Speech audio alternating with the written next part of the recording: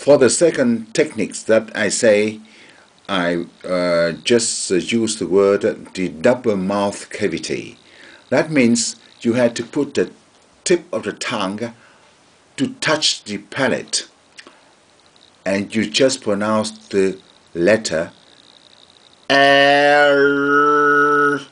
You see that the tip of the tongue just press against the palate.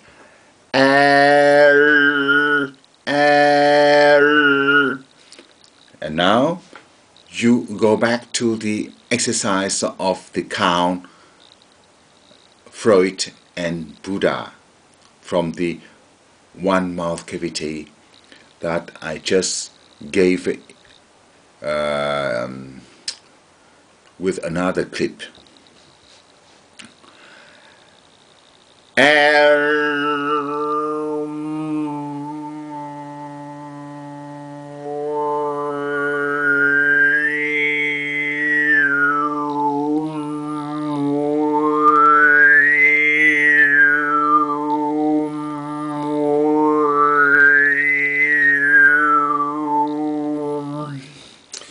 And now, if you want to learn more, you can keep, the breath very long.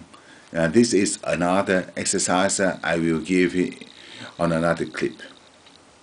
See you.